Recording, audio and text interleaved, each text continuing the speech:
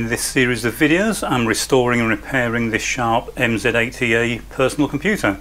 In the videos so far in this series I've stripped the unit down, carried out a few minor repairs, cleaned all the parts, checked that everything's working as much as I can.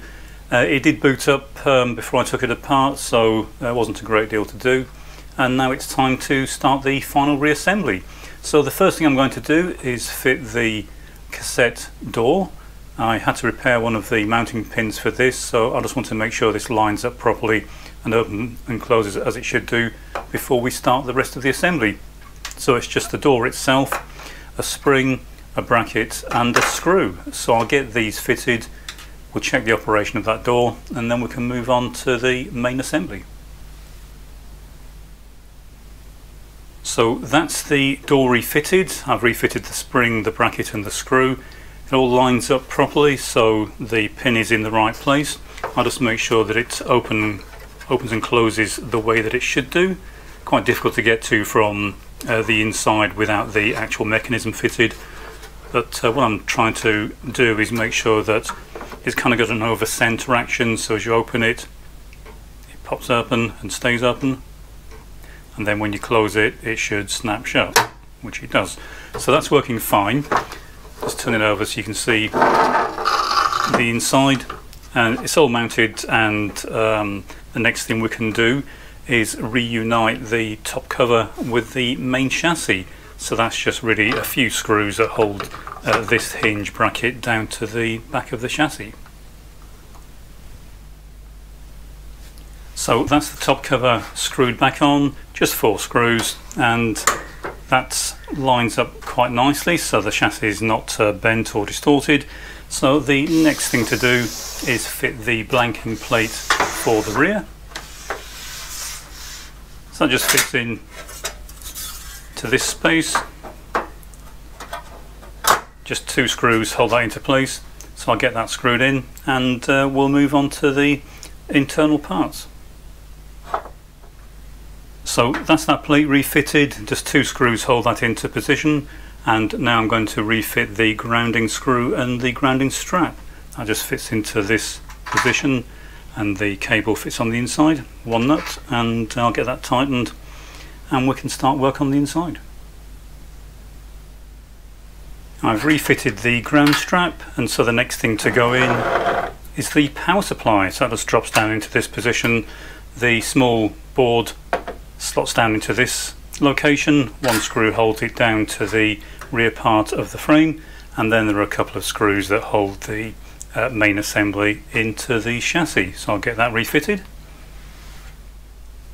That's the power supply fitted and bolted into place. The next thing I want to fit is the speaker. That just sits in this position, and there's a small bracket that clamps it down, so I'll get that screwed in. So I've got the speaker refitted. I also fitted the cover over the mains part of the power supply, and the next thing I want to do is fit the brackets that hold down the keyboard. So there's 2 of these. One sits in this position, and then there's another one, but you need to fit the keyboard while inserting this, because this effectively is the pivot for the keyboard. And you need to put this in, insert it into the keyboard, and hinge the keyboard forward, screw this down, and then the keyboard will be held in place. You need to do this before you put the main board in, so this is the next thing. We'll get this screwed down, and we can move on from there. So that's the keyboard mounting brackets and keyboard refitted. So we'll need to check that properly lines up with the main case later on. There's not much adjustment on this, so generally speaking, if it doesn't line up, then it's the top cover that's not positioned correctly. Okay, so the next thing to do is refit the main board. So that's very easy to fit. It just drops into this position, just a couple of fasteners and clamps at the back. Ground strap, power connector and keyboard connector, and that's it.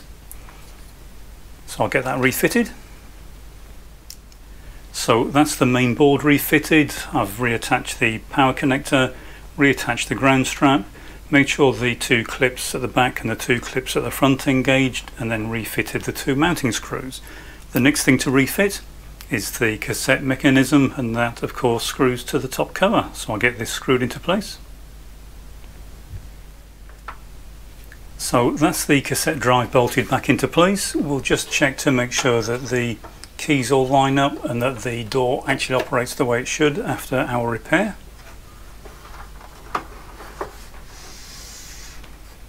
So if I press the eject key, it should of course pop open the door, which it does, and it should snap back shut. So it looks like our repair on that was successful. So the next thing to refit is of course the display unit. So that just drops into this location. It's just then really a case of routing all the wires, getting them sorted out so that they sit neatly, reattaching the speaker wire, reattaching the cassette connector, which goes to one of these connectors. I won't plug it in just now. I want to get the all the cables tidied up and neat, and I'll get the display unit in place first, tidy up all the wiring, and then that should be this unit ready for a test. That's the unit fully reassembled. I've routed all the cables, they're nice and neat. I'm not going to get caught when the top cover is open and closed. I've refitted the display unit and the front cover for it, and all that's left are a couple of screws to hold the top cover down so we haven't missed any. So I'll get this closed up, we'll apply power and hope the magic smoke doesn't escape. Okay, we'll apply some power and see what happens. It's drawing about the right current at 130 milliamps. We'll wait and see if the display comes back to life. And it's looking promising so far. So that's now looking a lot better. We'll try running a tape, see if it can actually read it. Let's rewind.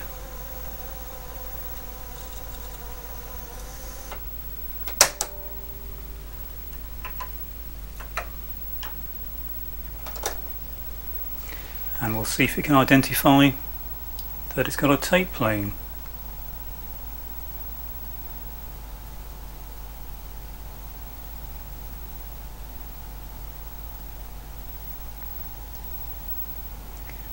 So that's looking promising. It's saying loading basic tutorial, which is what's on this tape, and because it's read the title of the tape means it can actually read the tape. We'll let it go through to the end, make sure there are no checksum errors.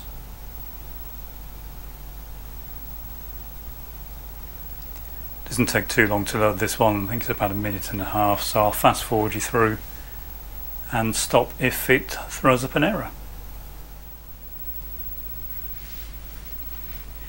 Okay, so it's loaded that successfully. We've got the cursor back and we've got the prompt. So that's loaded. What I'll do in the next video in this series is run through a few programs. I don't have BASIC on tape for this machine. I've got it as a WAV file, so I just need to create a tape and then we can run BASIC, and we'll try writing a few short programs and have a look. I've got some other tapes for this as well. I'll see if they work, but the machine is now looking quite nice. It looks not quite new, but fairly close to new. It's obviously looking a lot better than it was. The breakages have now been fixed, and we don't seem to have broken it, which is always a bonus. So in the next video we'll try and running some software on this.